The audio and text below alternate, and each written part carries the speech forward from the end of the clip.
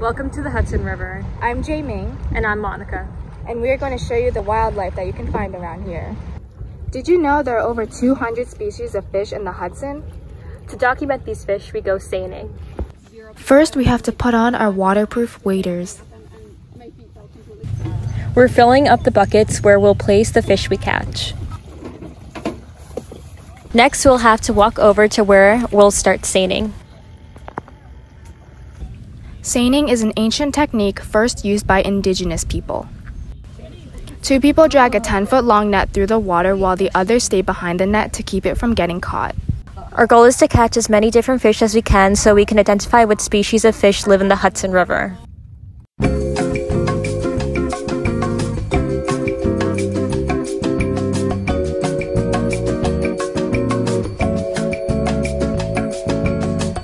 While we wait for them to finish seining, I'll teach you guys how to skip stones.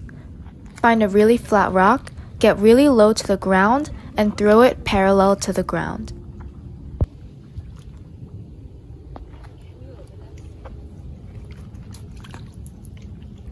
Instead of throwing the rock upwards, throw it parallel. Looks like they're back. Let's see what we caught. Oh, I chucked them into the whatever bucket. Oh, that's That's the temperature bucket. You want to grab one? Oh, you got one. Which one? Right there. Oh, wrong one. No, this one. Okay, we'll shift them over. Just put them in the water for now. Okay. Got some moon jelly. Looks like Marissa caught a crab. Just a bunch of oh, we got one of the Asian shore crabs. Oh. Let's show it to the camera. Yeah, we'll put that in this little thing.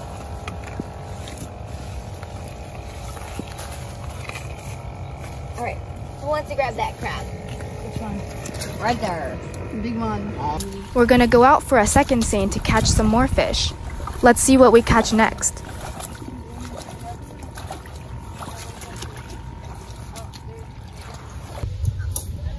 Pretend this is the bottom of the river.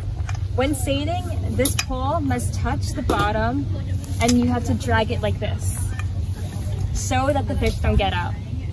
Also, be sure to hold the pole at a 45-degree angle. When seining, be sure to keep unlocking. If you slow down, the fish might get out. If you find that you can't move the net, it's probably stuck, so you have to lift it from the bottom so that you can get rid of the rock or plank that's making you not move.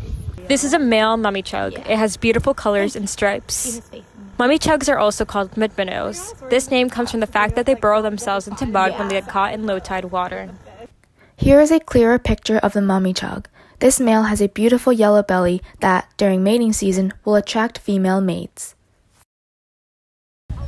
Here's an example of data that we got from 1 or 2 seines.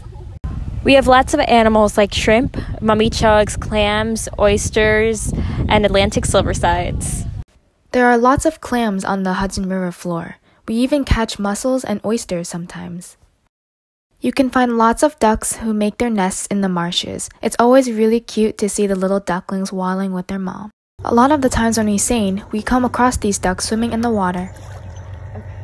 This is a beautiful diamondback terrapin turtle. They live on the brackish marshes of the Hudson River. This little guy was waddling across the street. These are copepods, cute microscopic creatures that you'll find in the Hudson. To find microscopic creatures, we use a field microscope. We try to find plankton, which are producers at the very bottom of the food chain. There are really low levels of plankton in the river because it is turbid, meaning the water is not very clear, and the plankton needs sunlight to photosynthesize. The early summer has also been cool with a lot of rain, so it may be too early to find large amounts of plankton in the Hudson. While there are crabs like blue crabs that are native to the Hudson, there are also invasive species such as the Asian shore crab.